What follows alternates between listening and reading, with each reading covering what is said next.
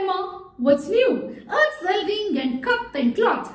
You mean cup of corn? I like that. So many varieties of corn. No. Cup and cloth is what I meant, Indu.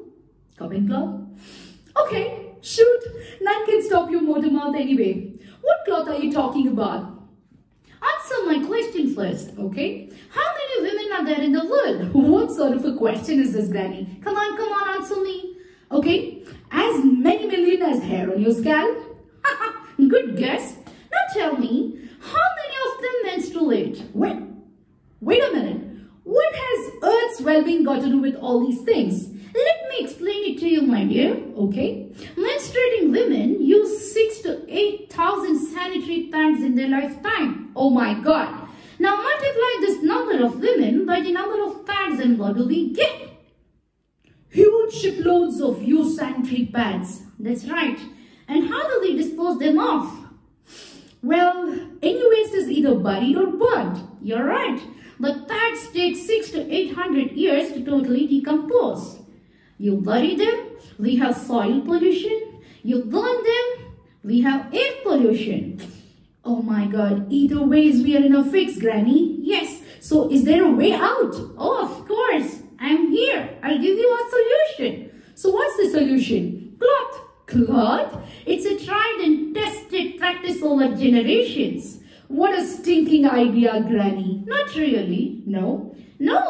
Soak them in cold water, wash it with detergent and sun dry. Ta-da! No stains, reused, recycled and cost effective too.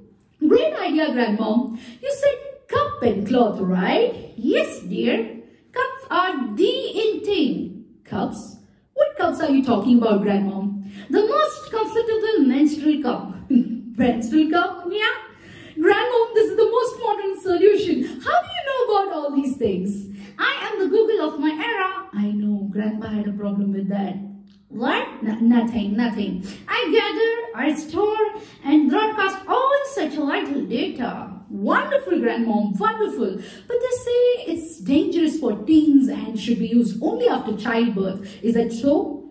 No, not at all. Cups are safe and can be used by women from the age of 18, okay?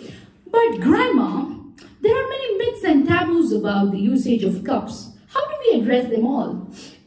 I have a solution for that too. Really? Yes. Okay. Attending sessions run by MHM team of Rotary District 3190 is the great way to learn, share and care about each other. Okay. So let's all join hands to build a better environment, switching to reusable options for sustainable periods. Let's all save Mother Earth. What do you say? Come on, say yes.